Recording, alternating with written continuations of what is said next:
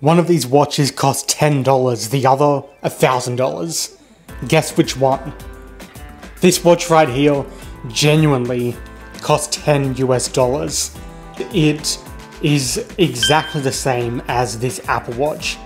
So I saw this on Amazon and I bought it because I wanted to see if a cheap smartwatch even does anything. You can see it's got all the apps and it does have phone connectivity, obviously only to Android because it is cheap.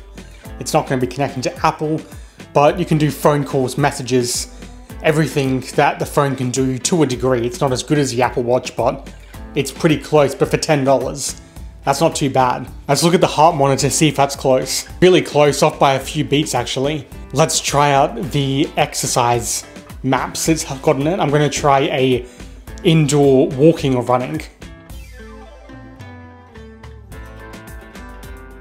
Both of them recorded basically the same distance. I got into the same heart rate zones and the heartbeats are still the same. That's really good considering it's 100 times cheaper for this watch. The watch isn't fully waterproof, but it's water resistant. So don't go swimming with the watch, but it, withstands against some rain. The screen looks pretty good, not as good as the Apple Watch.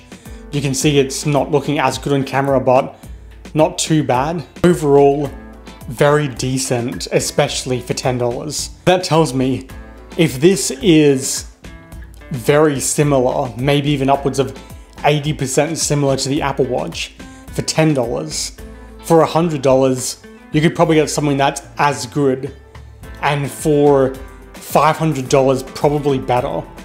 But it depends if you want the whole Apple Watch thing, because outside of being a smartwatch, the Apple Watch does a lot more stuff that these other watches don't do. These other watches are good basic smartwatches, but the Apple Watch really is a step above, but it is $1,000 basically, so it really should be.